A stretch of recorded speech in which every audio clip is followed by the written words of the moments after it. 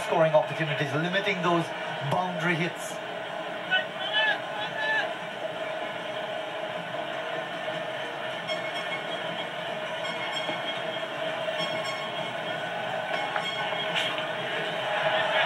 Just dancing around a bit too much. But that was a variation offered up there by Ronsford Beaton. That's why I think he's learned fast and he continues to learn quickly.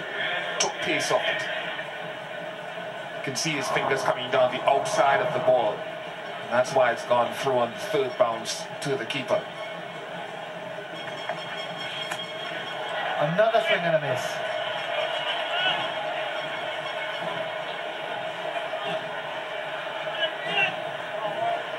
Really hard for Shillingford. Shillingford is not the worst striker of the ball. What's happening here is that he's going across the line. Sure, he may have had to hold his shot a little bit delayed, I should say, because of pace taken off it.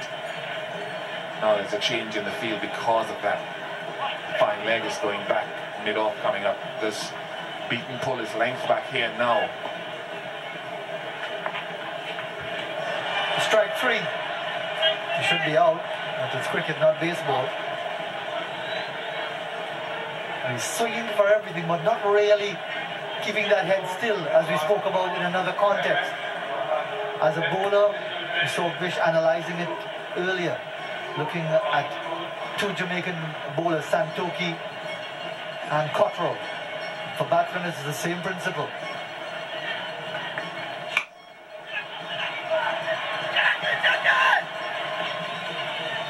Just the single.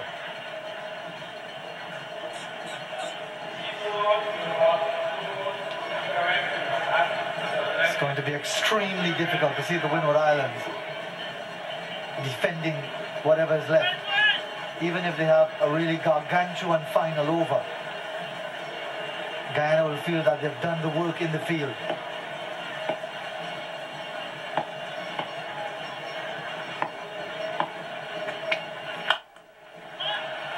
Just another single.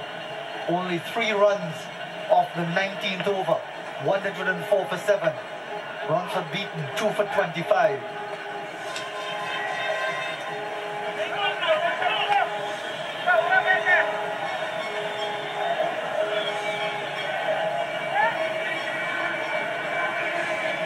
Yeah, good stuff from Ronsford Beaton.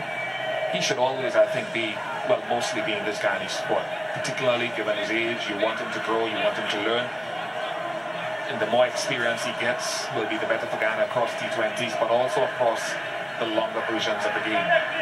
And I really do hope that there is someone in Ghana capable of continuing the work that has been started with him at the very foundational levels.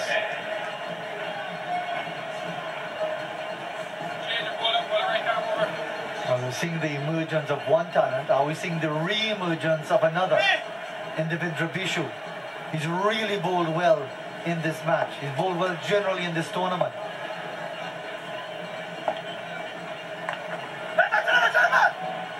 Well, that reverse sweep brought him a couple of boundaries last night against Barbados. This is a different situation. And I think you're seeing the confidence coming back to Bishoo, which had disappeared after a while on the international scene. It's about believing you can do whatever you want to do. That you can bowl it just the way you want it. You can attack the batsman.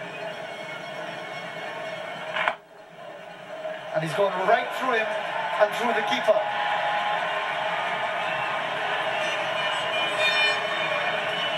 Yeah, Bishop can't believe it.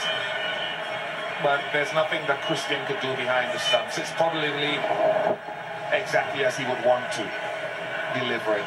Maybe just a touch straighter, to be honest. It's given run, so I assume it's come off the bottom of the bat.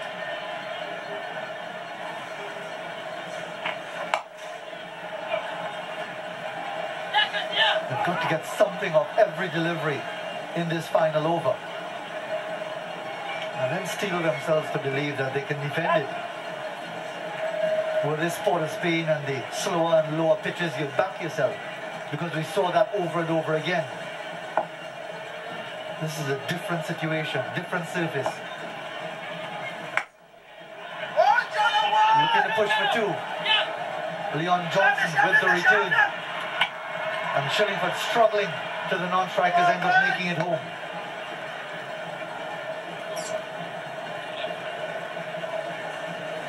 Johnson with the effort that ran out. Kenny Lespris.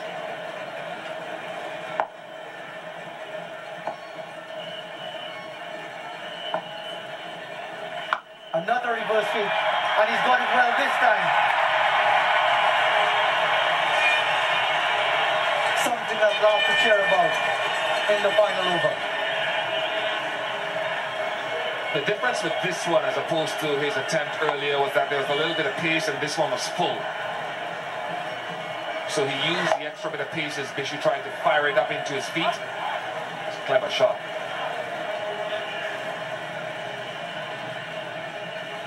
Last ball of the innings coming up. 12 runs off the over so far.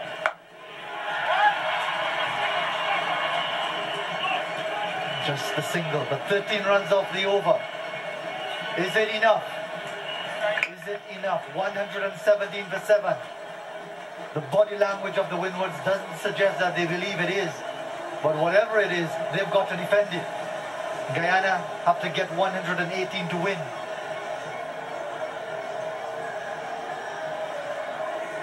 The first half of Guyana's job has been very well done. Excellent bowling. Much more energy in the field tonight than what was apparent yesterday. Bishoo was good. Beaton was good. Barnwell good. One or two bloopers in the field, but all in all, they'll be happy with the first half of their performance. But there is scoreboard pressure now. 117, it's not a big total, but it's scoreboard pressure. Again, that top order of the Windward Islands. Persistent problems throughout the competition, and again they went to Lesporus, and then a little bit from Sammy, and then Sebastian Shillingford at the end. 6 bowlers used, all did a decent job. Crandon just 2 overs for 14 runs, but Bishoo, Beaton and Jacobs 2 wickets apiece. The most economical of them, Steve Jacobs, 2 catches as well. He's had a really good match so far.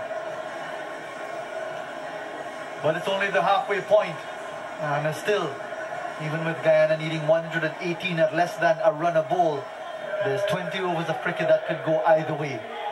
We'll be back after this short break.